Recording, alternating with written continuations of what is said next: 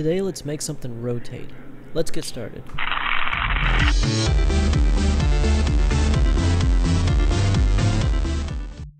Let's start off by 3D printing these three files: the base, the lid, and the gears. We'll add more later. Make sure the center of the gears are clean and the rods are sanded to reduce friction. Next, let's add the gears to the base and spin them to make sure that they fit properly. There should be little to no resistance. And notice how the largest gear rotates slower. There's a reason why we need that to happen. Because this motor is fast, but it's not very strong, a simple carrot can stop it from rotating. But if we use that small gear to rotate larger gears, they'll rotate slower, but will have more power, more strength, which is what we want for this project.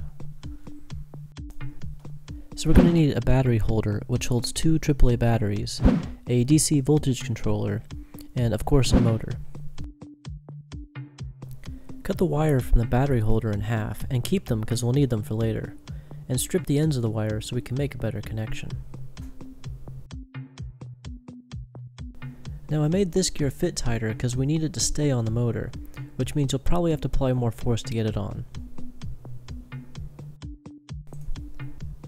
Now these voltage controllers don't need any soldering, so use a Phillips head screwdriver to tighten the screws on top of the wire. And when you're done with the connections, it should look like this. Now let's test to make sure this works. Place the motor inside the base with the vents face up, and continue to turn the knob slowly to see the gears increase in speed. Now it's time to add everything into the base. Let's remove a battery so we don't accidentally turn this on. Start with the battery holder, and then add the DC voltage controller, and then finally the motor.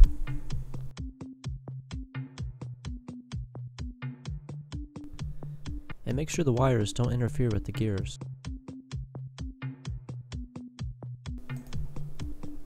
And there you have it. You're ready to start rotating things. I made a list of just a few ideas I had that I thought this could help in bringing a little extra movement into this world. Thank you so much for watching. Remember to like and subscribe, and see you next time.